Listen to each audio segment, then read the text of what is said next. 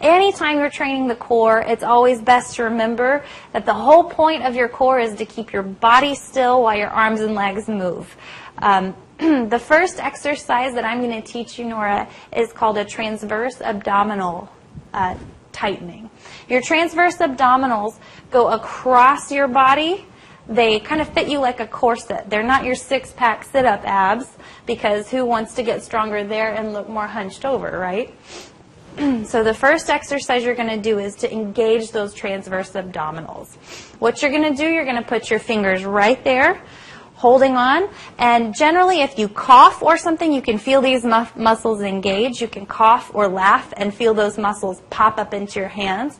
And you can engage them without coughing or laughing by drawing your belly button back towards your spine, just kind of internally tightening. And it shouldn't be too big. It should just be a little bit of support. And you should be able to breathe naturally and do everything else while you're doing this muscle, contracting this muscle.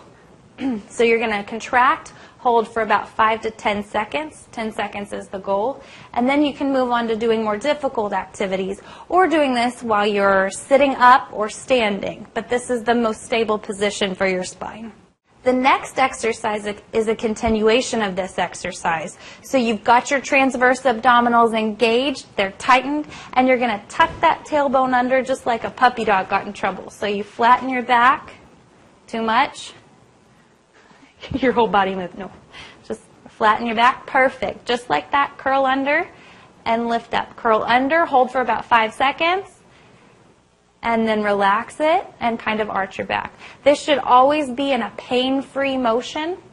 Okay? If you tighten back too far and you feel a pain in your back, stop at that point. Don't go any further. Just tighten in that pain-free range. You can get stronger if you do it daily.